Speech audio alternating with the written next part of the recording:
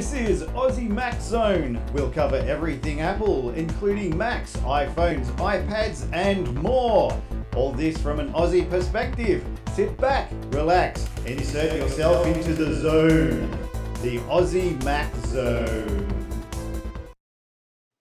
Hello world, and welcome to show 245 Aussie Mac Zone. 245, we're getting up there. And tonight's sponsors, ithelptoyou.com.au and aussietechradio.com. And we have tonight young Zarn. How are you getting on, mate? I'm fantastic, Michael. How are you? Very good, thank you. Very good. And Garth, our little Queensland counterpart. How are you, my friend? A bit more of the little would be good, mate. Wouldn't be getting in trouble for not losing enough weight. Oh. No, I'm doing good. I'm doing good. Excellent. Excellent. Thank you for turning up again. It was great. Oh, no, you never know. You never know. Our Aussie Apple ramblings this week start with MacTrust reports Digital Music News reporting Apple Music United States subscriber numbers have surpassed Spotify's US subscriber count. The source, a US-based major distributor, shared a report detailing the subscriber tallies of several streaming music services, including Apple Music, Spotify, Tidal. It's gone out anyway, hasn't it? And Sirius XM. That report now ranks Apple Music as first in the United States, at least among primary on-demand music streaming services. The report says both Apple Music and Spotify boast over 20 million subscribers in the United States, with Apple just a hair ahead of Spotify. The exact subscriber figures were reportedly withheld on request of the source to protect the source's confidentiality. In February, it was reported that Apple was gaining subscribers at a faster rate than Spotify, and Apple's US-based subscriber growth was believed to be around 5%, compared to Spotify's 2% growth rate. And based on those figures, it was projected that Apple Music would pass its major rival in US subscriber numbers this summer. As far as global subscribers numbers go, Spotify still maintains a comfortable lead with around 70 million paying compared to Apple's 45 million. And Spotify has an additional 90 million free tier users, and Apple's estimated 5 to 10 free. So, yeah, 90 million users, that's a lot, isn't it? Just, it's a hell of a lot, yeah. Yeah, massive. Which is why, the artists get upset a bit, don't they? Because that's a lot of money going down the tube for them. Yeah. Yeah, I guess per stream, that's still fairly, you might have that many people. That's $10 a month. Yeah. A lot of people listen to a lot of music, so it's hard to see how all of that washes out. You just leave it on, don't you? Well, you can do, yeah. Just leave it there, yeah, for nothing. No. Pretty much, yeah. Yeah. Sirius XM, that's like satellite radio? I think it's strange they put that in the same group because I didn't know it had an on-demand component.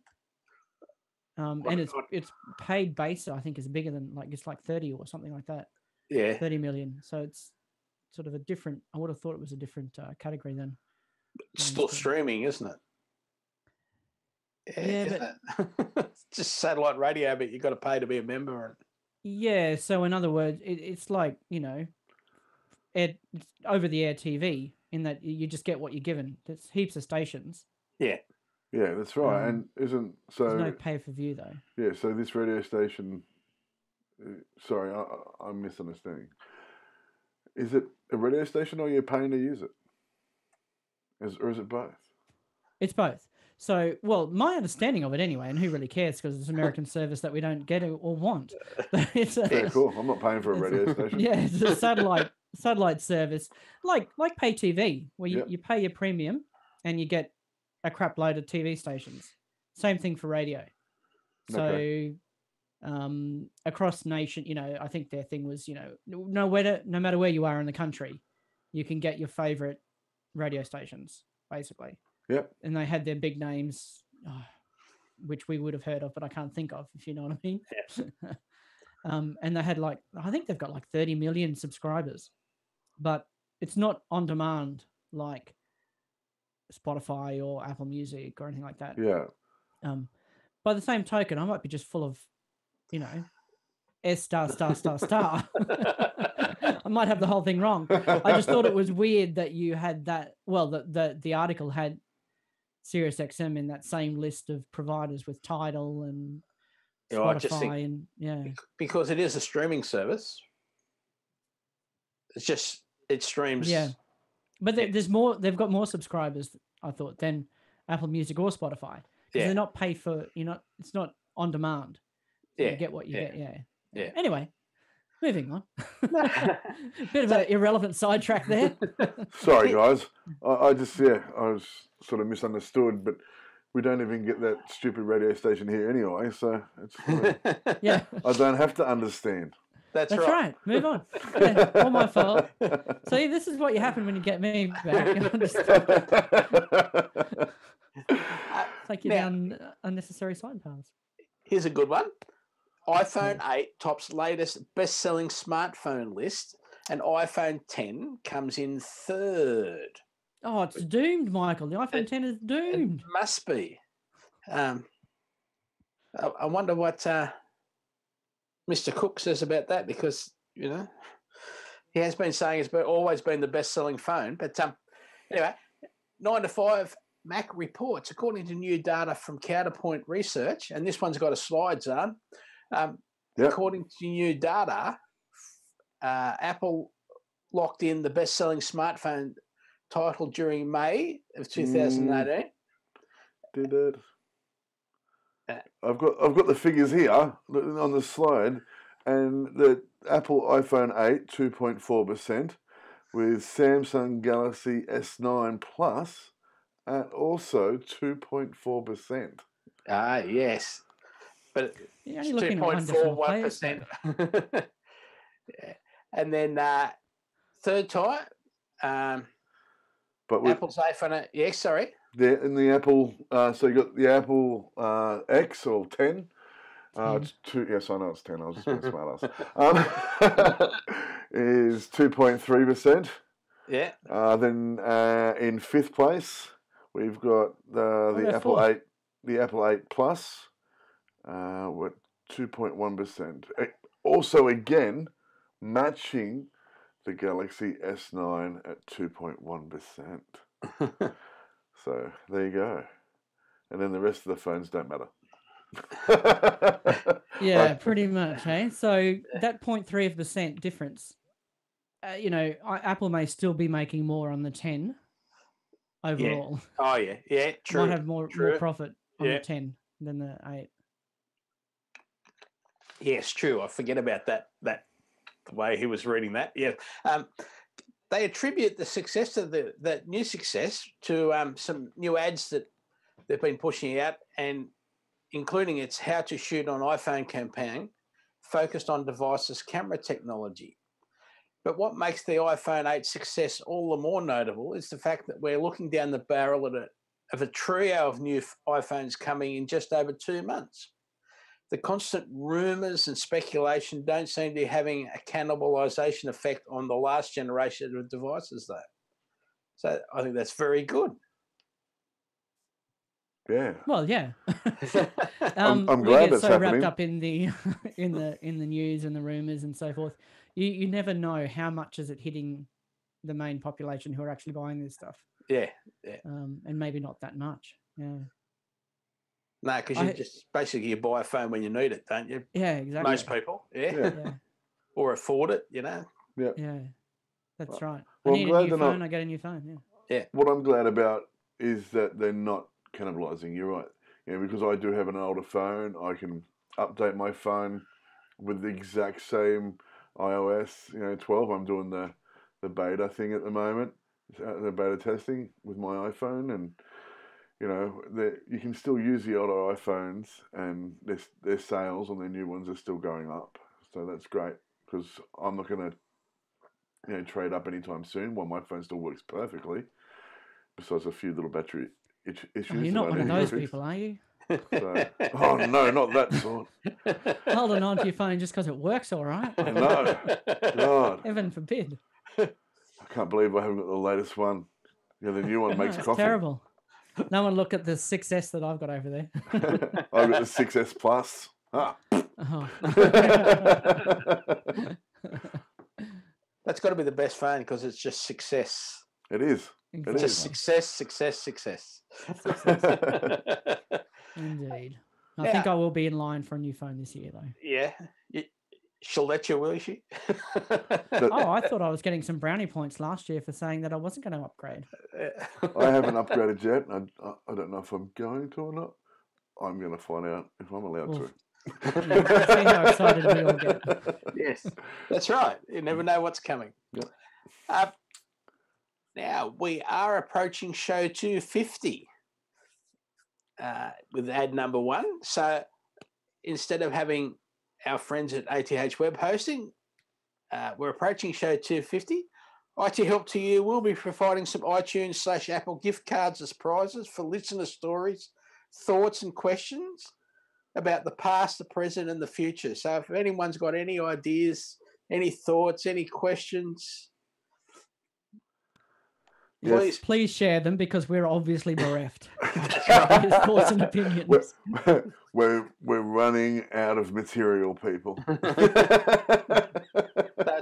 Just send it to Michael at aussiemaczone.com.au and we'll start putting stuff together. Anything that you want to talk about, anything you want to say. 5 shows away from 250, which is pretty special. So we want to give away quite a few cards. If we can get something going, that would be awesome, please. 250 shows is a fair old number, isn't it? That is. That's a good number. So we've got some comments, guys, after talking about upgrading our phones and stuff like that. So a listener here, Persia Blythe, and she says, I upgraded from a Samsung S6 Edge to an iPhone 6 and regret it. She's joking. She's only because I couldn't bring my Google account over. Why you can bring your Google account over, or do you mean the apps she bought? She can bring a Google account over. I told her this, but she doesn't want to. She's talking about the apps. She doesn't want the hassle of doing that, and so it's still. Oh, you sign in one location, and it just populates everywhere for you. And so easy. And anyway. So it's still in her. The phone's still registered to her hubby's iTunes account. I'm going over to Persia's house tomorrow with my children. And if you know our children are going to play. You have a duty of care, Zarn. That's right. Duty of care. That's right. Yeah, and so when I'm over there, I will set her up an iTunes account and everything like that, and set that all up for her. And make sure and get, Did you hear get that, the hubby as the Persia? family. You've got recorded evidence that I will do that for you. Get the family sharing thing going as well, so she can use all the apps. And there's that. Oh, what's it called? It's a paid app, I think. A to Z Contacts, but they have a Google Sync. Oh, bloody Google! That's what you did last week as well. So this is why you want to get away from your. I'm just going to unplug the cow. There. It's good to see it's working. Yeah. Well, no, it doesn't work because whenever I'm on here, I've turned off its Wi-Fi so that I've got the internet, and let me get connected to Wi-Fi. Anyway, there's a really cool app you can get that will sync all your contacts and stuff like that as well. Judy's asking if I'll come and set hers up as well. I would love to do that, Judy. We would love a holiday in Queensland. And if you're paying for me to come up there and do that, definitely. She'll work it out herself. We'll just send Garth. He's probably almost within walking distance of there. So I reckon they almost would be. They both live in the same suburb. Oh, no. Okay. Yeah, all right. No worries. I'll be there. Yes.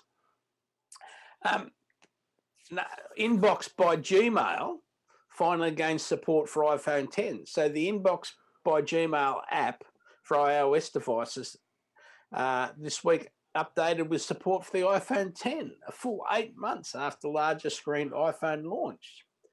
Since November 2017, Inbox by Gmail has received 13 updates, none of which included iPhone 10 support until today. Inbox is one of Google's last apps to get iPhone 10 support, with most other apps updated earlier in the year. Following the update, the Inbox by Gmail app will no longer display black bars at the top and bottom of the app, with your list of emails taking up the full length of the screen. There's also a slide for this one too, Zarn. Yep, I displayed the slide. Thank you, Michael. Thank you very much. According to Google's release notes, no other new features were included in the update. So all they did was paint a little bit of white paint across the top and bottom of the app. Yep. Google also updated its standard Gmail app for iOS, introducing support for high priority notifications for important messages. So good on them. You can get that installed on Persia's phone as well while you're there. I will do. I'll do all of that. Yeah. Or not. Just... Now here comes that more from our friends at Google. Oh, that's what he's unplugged. Hang on. It's bloody Aussie Mac Zone, not Aussie Google Zone. Yeah, but this one is Aussie Google. Okay. Google expands presence in Australia with a new Melbourne office. Australia is one of the few countries that typically Google includes in the first wave of product and service launches. Yes. With a new Melbourne location, the company has opened its second office to complement its headquarters in Sydney. Melbourne is Australia's second most populous city, with the Collins Street office officially opening last Thursday evening. With space for more than 100 desks, half the building is already occupied. Google plans to further expand the team and welcome local community groups. Welcome local community groups? Yeah. So from just 4 people when Google Melbourne began a few years ago, we now have more than 50 staff today and space to expand the team. Awesome. We're growing because our partners, local businesses and community groups are growing. I'm not quite sure what the community groups are. No, that's got me a little bit curious. Yeah. We'll have to look up what the community groups are with Google in Melbourne. Yes. Also find out if they're expanding Melbourne, if they've sent anyone down for Sydney to fill those spaces. And if they have, do they need people to work with Google Sydney because I'm available? But not tomorrow, because you're helping Google out tomorrow at That's right. I'm just doing a quick search for this Google community. Excellent. Groups. So we'll just try and find out what they are. You can connect with people who share your interests by joining a public or private community. Stay up to date with what's happening on your communities by seeing community posts in your stream. So it sounds like that's just the old Google Groups thing, though, isn't it? It's just a web service, you know. Oh, so that's just like chat rooms and stuff? Yeah. Email list. Google Groups do a lot of email. You know, you can set up an email list on Google Groups. Oh, okay. But this sounds a bit different, you know, the in-person type thing. Like, So maybe they let their rooms out for like they have programmer nights and stuff like that. Oh yeah. Yeah, maybe. You know, I think they just wanted to be able to say it was community based because that sounds good. Yes, yeah. Like that. There's a couple of places in Sydney I know that let rooms out at night for Mac admins to go to, or you know, those sort of things, or MS SQL people to get together and just talk. And I know, yeah, there's similar stuff like that too in because I listen to a lot of, you know, podcasts and stuff like that. In Chicago, they've got a podcast-based community center sort of thing where they can go in and you go in and you pay a little bit of money to join the community, and you can use the rooms and stuff like that to make podcasts. Yeah. And so, yeah. It's a good idea, really. It is. It is a really good idea. If podcasts were more viable here, like because they're only just getting, you know, sort of popular now, then it'd be a great sort of venture to go into. Yes. And now facial recognition trial takes off at Sydney Airport. Sydney Airport is teaming up with Qantas in a trial that uses your face to check in and board flights. So Sydney Airport announced last Thursday that it will begin trialling facial recognition technology in conjunction with Qantas in an effort to get passengers from the coach to the gate, from the couch to the gate, much faster. Right, no, it might be the bus from the front door. Oh, okay. You need a coach to get off the couch at times. That's right. Especially with the parking out in Sydney. But anyway, your face will be your passport and your boarding pass at every step of the process. Sydney Airport CEO explained in a statement, suggesting that in the future you'll no longer need to bumble about in your coat pockets or bags searching for a passport, because it will be right there on your face. Say, stick it to your head, like like that card game. The new technology is set to speed up check-in, bag drop, access to the lounge, and boarding the plane. Australia's current system, SmartGate, is already using face scanning technology to electronically analyse passports of those travelling into and out of the country, and Canberra Airport are currently trialling facial recognition software for international travellers. Now, Vanessa Hudson from Qantas Chief Customer Officer spoke to the need for airlines to be offering faster and more convenient airport experiences, stating that Qantas is excited to see what results the trial produces. So I think it's a good idea. I think. Oh, hell yeah. Yeah. It is, absolutely. I mean, if the technology is there, right? You know, like you said, you are wearing your passport on your face anyway. Yeah, it's much improving, isn't it? And then you know. Oh well, I don't know, but yeah, it's my photo's pretty good, so yeah. I don't know if it's much improved. The reality is probably a lot worse. But no, it's a great idea, yeah. Yeah. Oh yeah, I think it's okay. Yeah. They were talking about similar stuff. What was it for? Oh, that's right. Government. What is it, like Centrelink stuff and things like that. So they were talking about using this similar technology for people who are on benefits and things like that. So their face recognition. So when you come into, I don't know what you do, like in Centrelink or whatever, they can, sort of scan your face and set that up and set you up ready, Yeah. Yeah.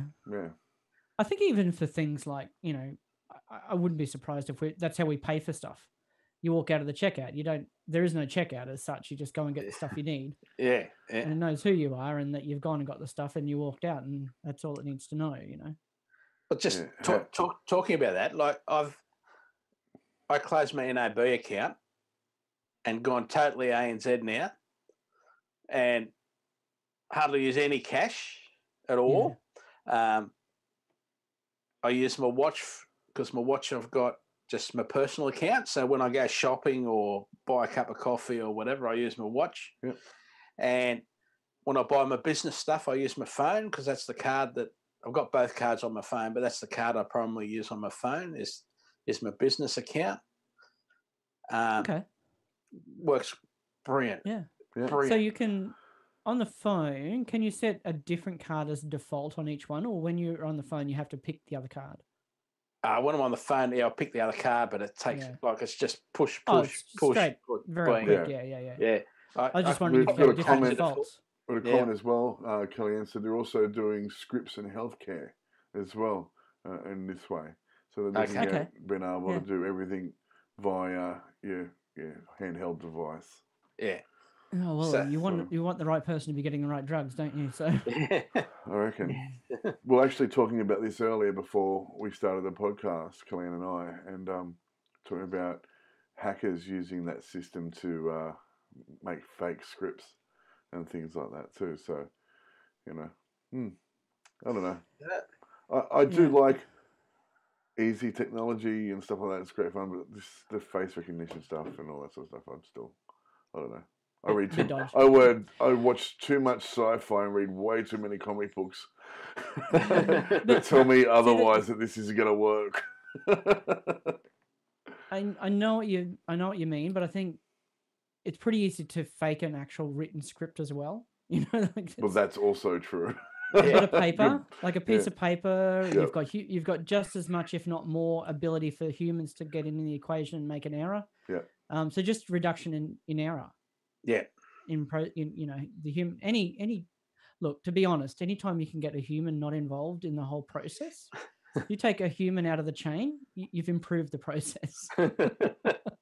You've improved the reliability in the yes in most situations. Not all processes, obviously, but in most situations, you get one less hands to take it in and push it out with their own spin on it, then the better.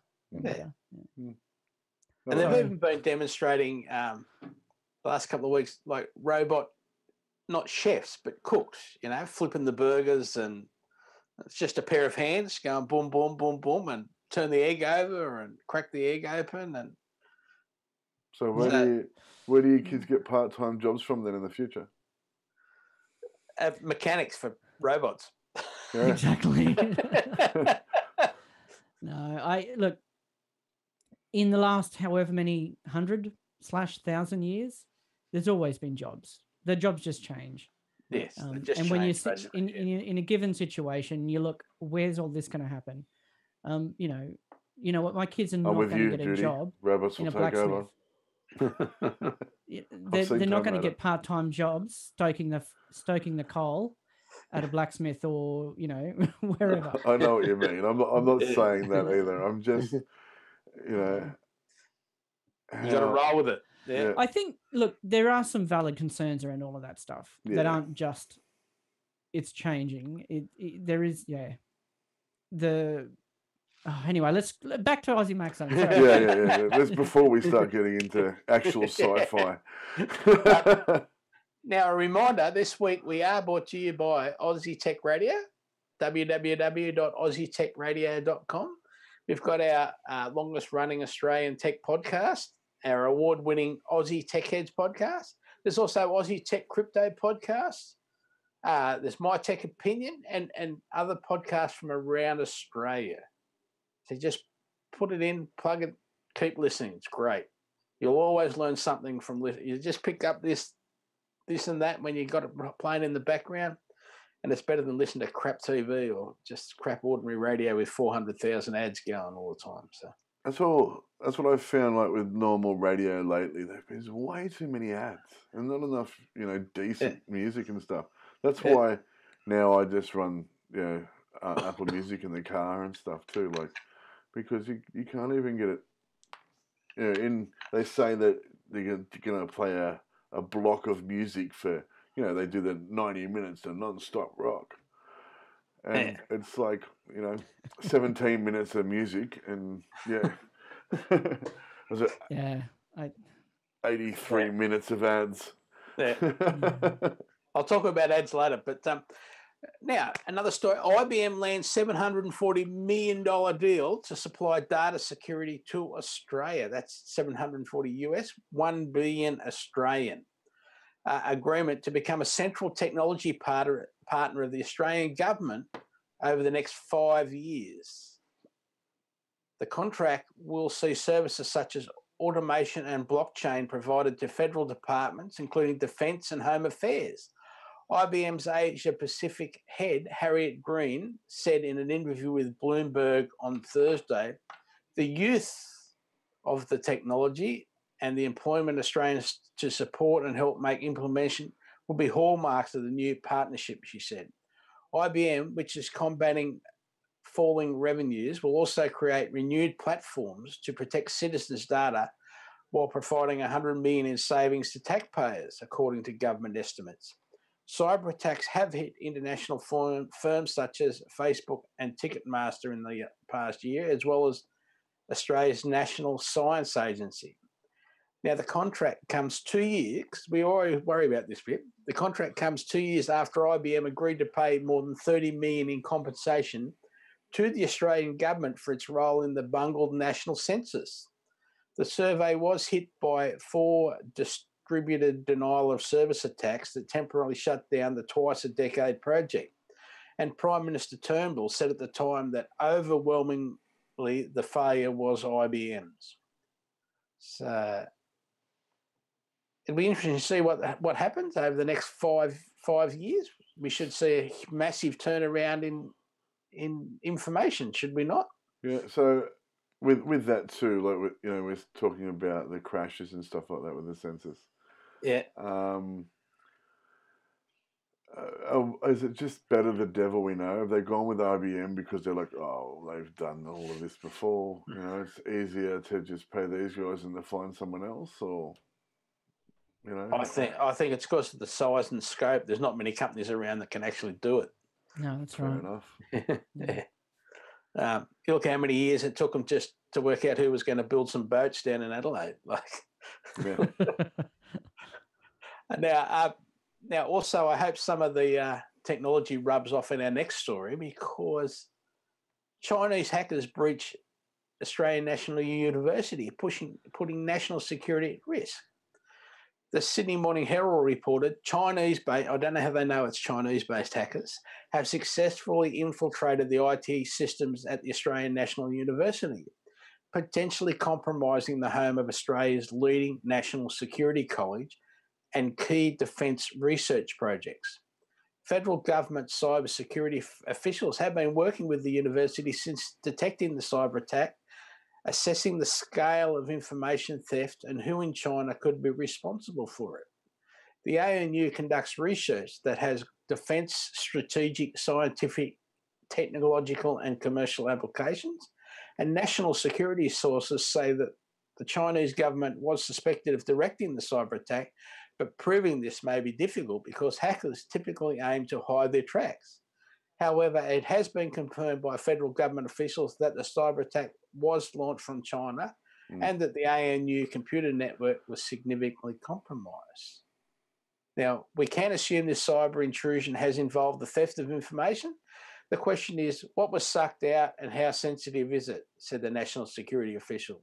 The official said the cleanup by university staff and cyber security officials would also aim to safeguard the ANU's from future attacks. Now, yeah, I accept, all right, they're saying China breached it, but like they say, how do they know it didn't really come from Russia, but they were going through routers in China? That's, I don't know. Would you say Daily Telegraph? No, Sydney Morning Herald. Sydney Morning Herald? Daily Telegraph, Sydney Morning Herald. Anyway, yeah, because it's like, that's the idea. In the old days, you used to... They're saying China because we're having, well, not conflict with China, but we're discussing terms with China at the moment and what they're doing over, in the islands regions.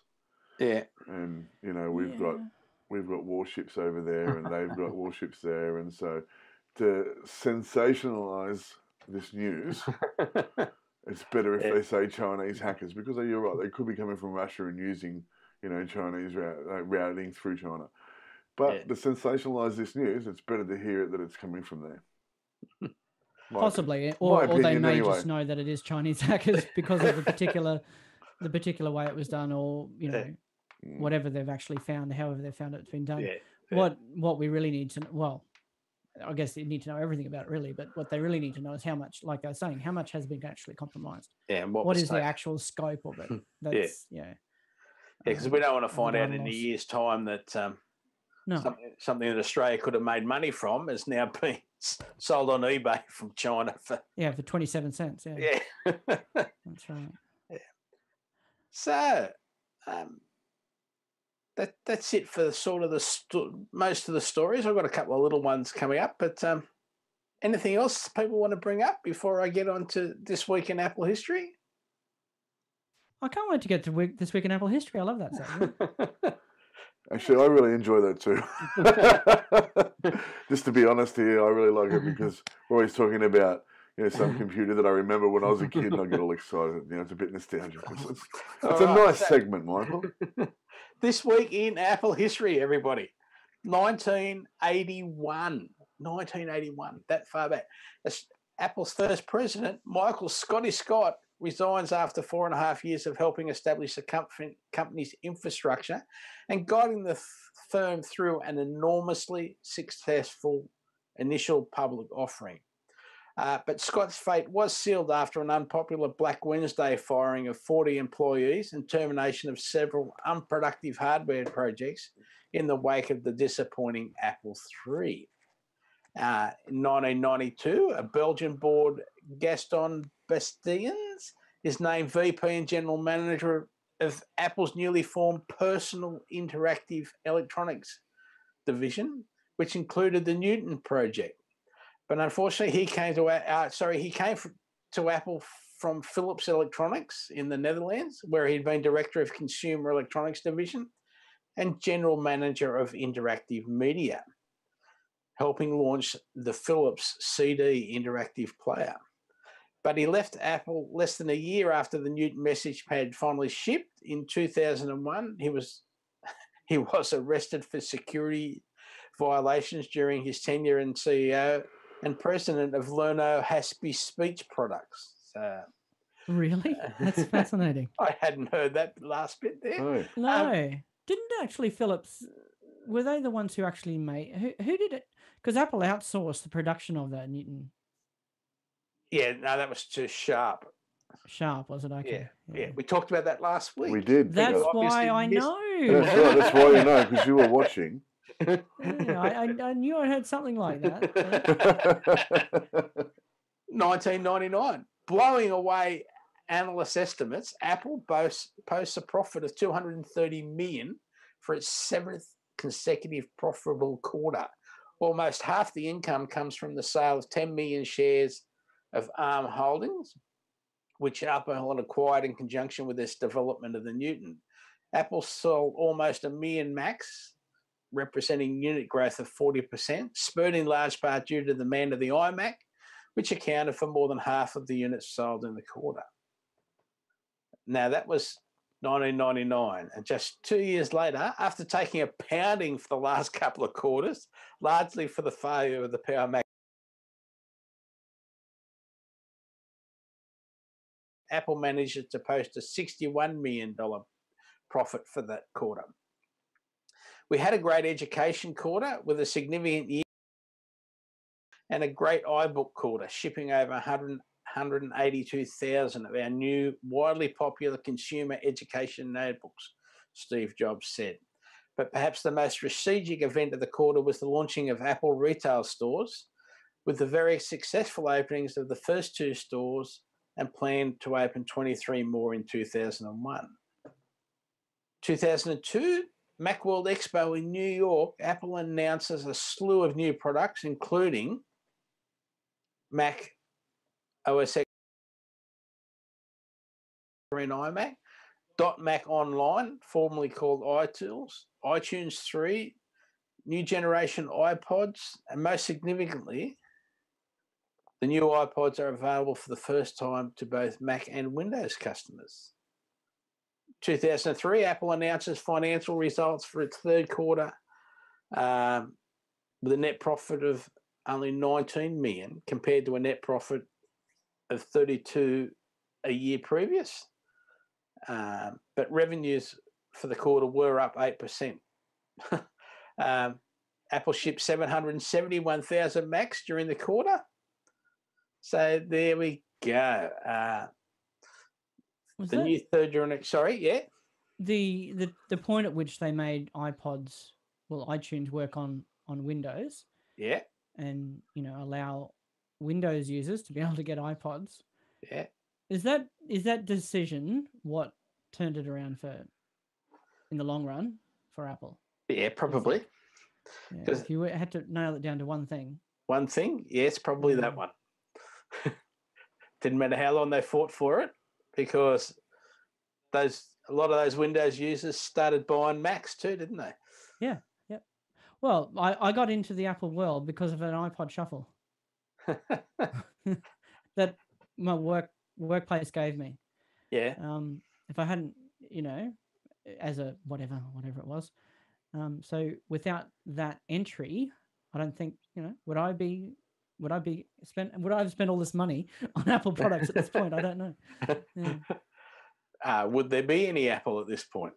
I think I got into the same. I think I'm the same, Gar. I think I got into Mac via the Shuffle. Yeah, there you go. Yeah. So when they opened it up and said, not only can you Mac owners get an iPod Shuffle, or whatever it was, when they said brought iTunes to Windows. Yeah. And geez, it was glitchy. Oh, it was bloody awful. It was horrible. But once it got onto your iPod Shuffle, you didn't care. No, that's right. Yeah. And you had the podcast syncing, and it was great. Yeah. Now, just a couple of little stories before we go. Twitterific loses push notifications and live updated tweets ahead of Twitter's third-party API purge. We've known for a few months this is coming, but starting August 16 when it rolls out. But now we are starting to see the effects of those upcoming changes. Twitterific preparing for the removal of two major features, push notification and live updating. So, yeah, that's one little story. And another little story here, Microsoft Outlook to release the highly anticipated dark mode. So this is different to the dark mode in Mojave. Microsoft Outlook will be releasing their dark and administrative user. We've actually been working on dark mode for a few months now and expect the product soon, said the post. One reason for the delay is our insistence that we deliver the best dark mode for any looting email client. You'll understand when you see it, I guarantee. Dark mode is an aesthetic choice for many users, but also makes nighttime use easier on the eyes since it puts the entire interface into a darker color palette. So it will be available for Windows, Mac OS, Android, and iOS. Individual Office applications have dark themes available. This is the first one for Microsoft Outlook. Right. Do you guys care? What is dark mode a thing that you care? Like, is it? Well, yeah. Okay. Yeah. I don't use Outlook, but yeah, I'm looking forward to using dark mode more. Yeah. Because I do a lot of computing stuff at night. Yeah. Yeah. Whereas Renee Ritchie, which is from iMore and MacBreak Weekly, etc., he says it's if he has it on all the time during the day, it gets, because he's using Mojave at the moment. Right. Yep. Yeah. He says it gets a bit depressing because you're just looking at black all the time. Fair enough. Yeah. Got any blacker? Yeah. And then you can be plugged. You got to think about, all right, so now I've got to redo my website so that there's a dark mode and a light mode.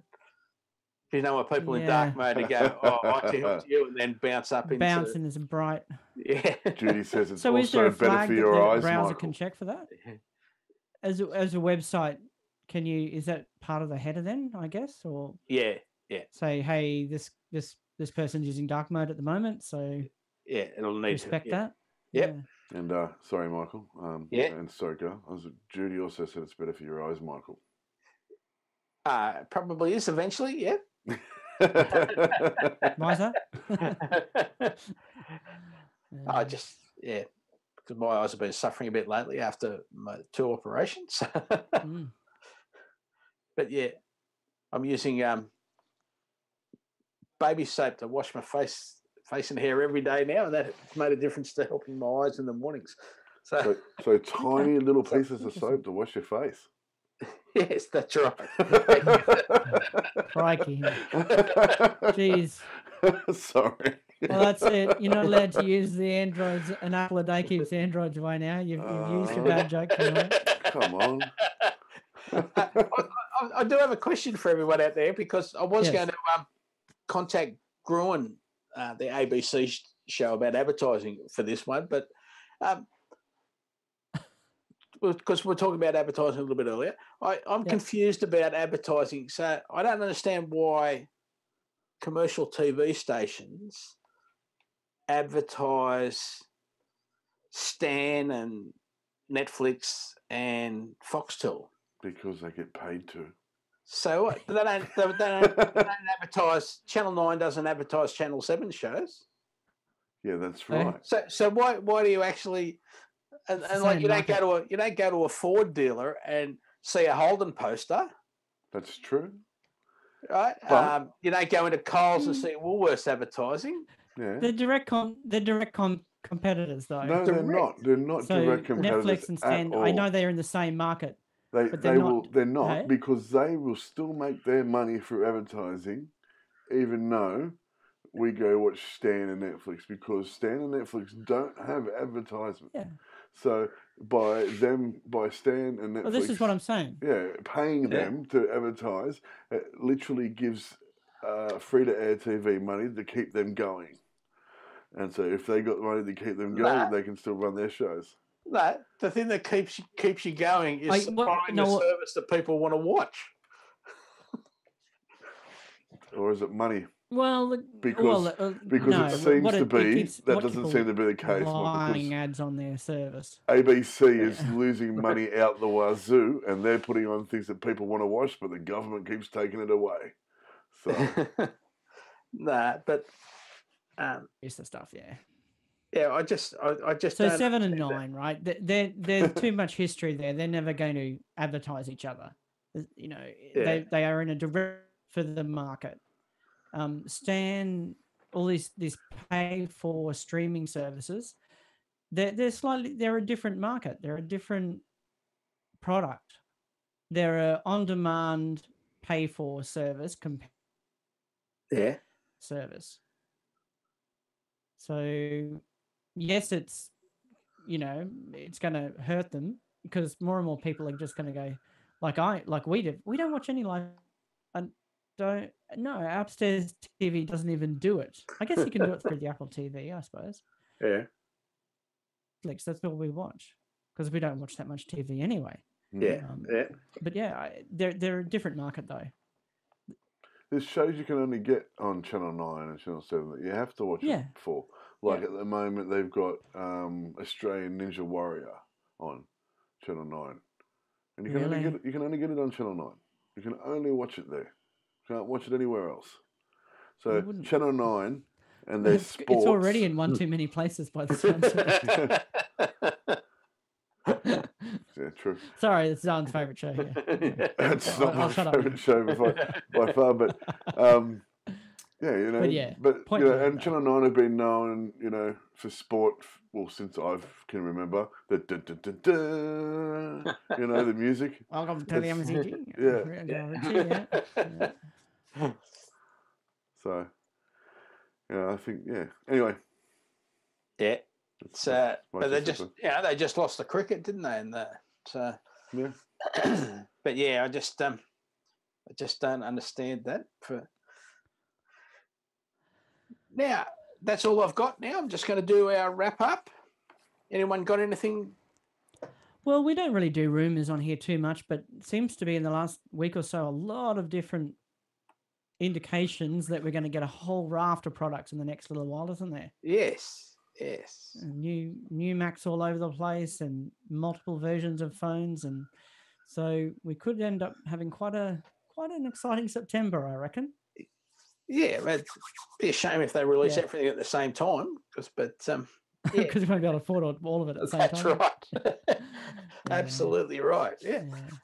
We're going to be quite poor, is what Michael's trying to say. To start preparing the significant others for the fact that they're not getting anything for Christmas. That's right.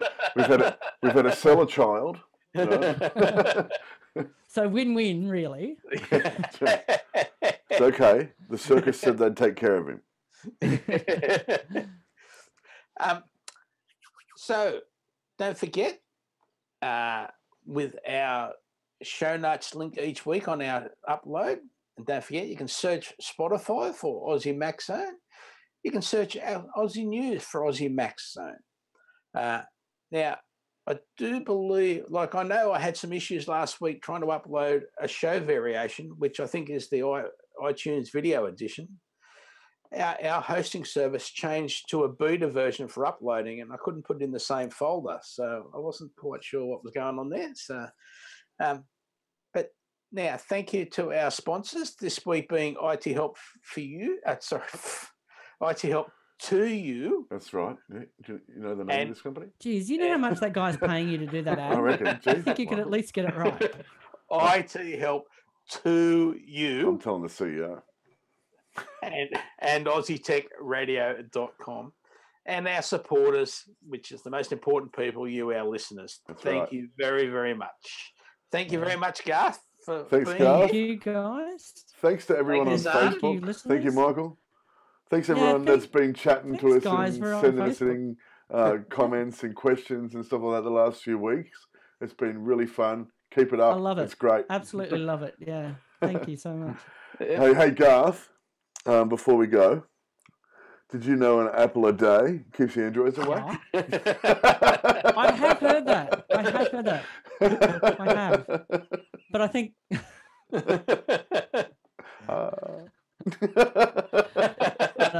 I haven't had an apple for quite... I was trying to think of something, all right? And I just couldn't come up with it. I'll have something ready for next week.